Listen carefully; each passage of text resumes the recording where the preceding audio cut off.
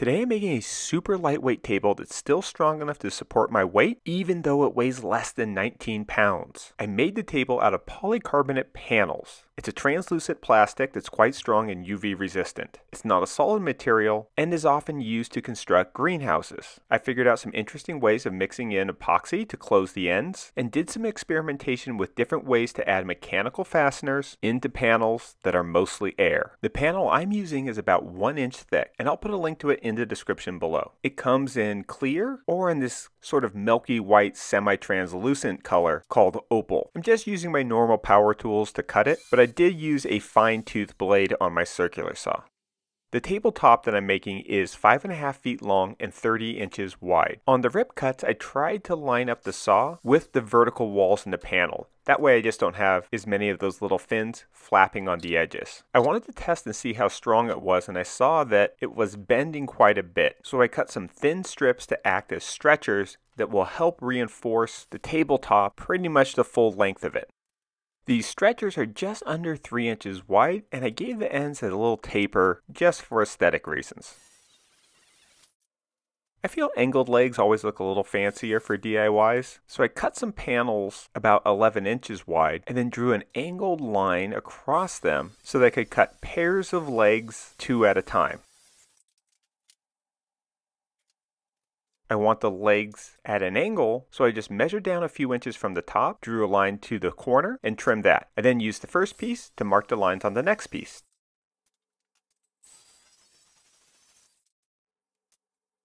I need to trim the feet side of the table legs now, and I want that angle to be parallel to the angle that goes underneath the tabletop. I want 28-inch long legs, so I just used a 28-inch long board to trace parallel lines that I then cut along with my circular saw.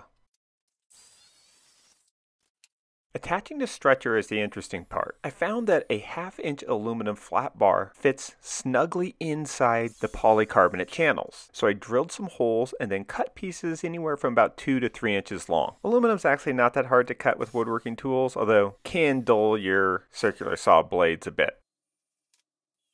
I drilled a hole and then used my knife to cut slots through the outer layer of the panels. This way I can kind of slide these aluminum tabs in with a bolt in place and then kind of tuck them into that channel.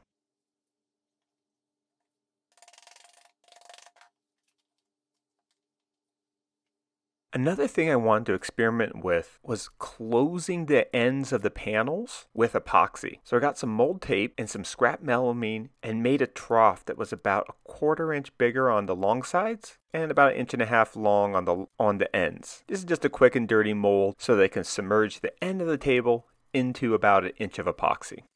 The polycarbonate comes with a protective film that peels off really easily, way easier than typical acrylic. And I mixed up some Total Boat Deep Set Fathom, poured it into the trough mold, and then stuck in the tabletop.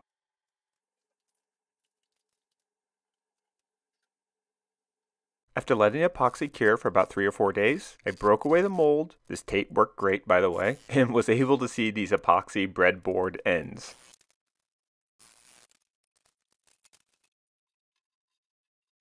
I trimmed the ends with my circular saw, and before I could use my flush trim router to remove the excess epoxy on the outside of the polycarbonate, I just trimmed it down a little bit so that my router bit would reach across.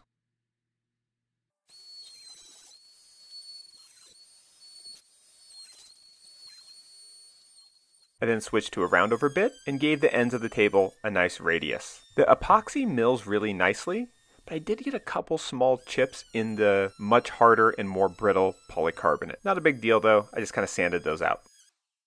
I had all the bolts placed on the underside of the tabletop, and I just lined up the stretchers and then drilled holes all the way through them.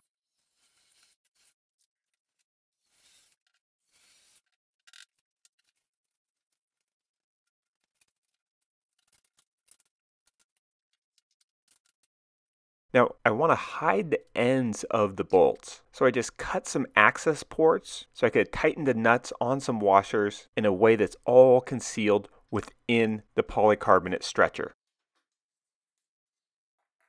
I'm putting some short stretchers in between each pair of legs. So I just lined up 2 legs, drilled holes that matched, and then ran some threaded rod through those legs and through the stretcher itself, just in the natural cavity that exists within the polycarbonate, and then added some washers and nuts.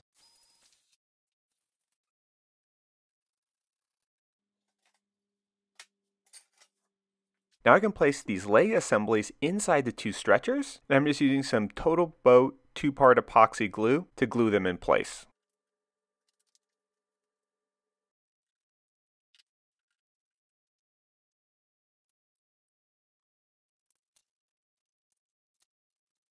Now I think the epoxy glue is strong enough, but if you want to play it a little bit safe, you could add some 1/4-inch bolts just for a little extra structural insurance.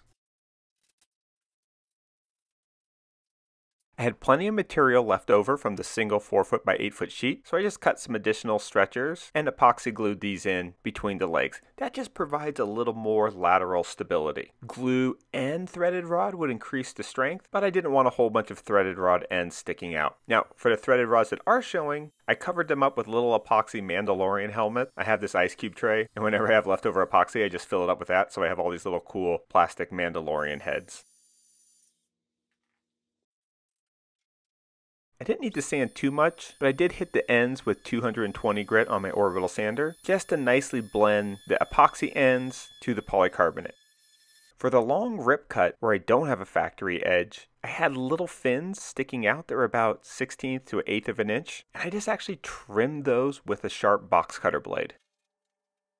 Now this is a fixed leg design, but I think with a little adaptation you could make a super lightweight folding table that hangs on a wall. For that I would add wider stretchers in between the leg. This table weighs just under 19 pounds, and that includes the epoxy and all the hardware, which is way lighter than a plywood table with a similar design. I've done a few polycarbonate projects in the past, but I'm still building up familiarity with the material. See, I like to get something like this, experiment, think about it, experiment a little more before tackling a big project with a new material. But that's coming soon. Thanks for watching. Be sure to subscribe and check out all the tool links in the description box below. Bye.